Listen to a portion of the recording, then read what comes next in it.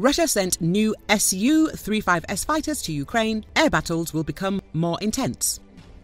The Gagarin aviation plant in Komsomolsk on Amur in the Russian Far East has delivered a new batch of advanced Su-35S fighter jets to Russia's aerospace forces, the Rostec press office reported. Our aircraft manufacturers have reached a good pace of rolling out combat aircraft and timely deliver them to the Russian aerospace forces. This is not the last delivery of aircraft this year. The Su-35S is one of the basic fighters in service with the Russian army and enjoys merited success.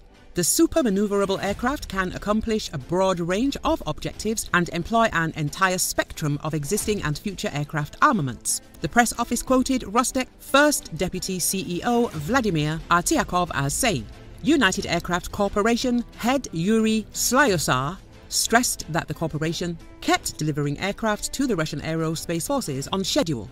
The Su-35 is a Russian Generation 4++ multi-role super-maneuverable fighter with a thrust vectoring system, codenamed the Su-35S in Russia's aerospace forces. The fighter is designed to gain air superiority by destroying manned and unmanned aerial vehicles with missiles at long, medium and short distances in long and short range, maneuverable air battles in autonomous operations, and as part of an air task force, engage naval and ground targets by all types of armaments in any weather conditions, and also ground infrastructure sites shielded by air defences and located at considerable distances from the aircraft's airfield.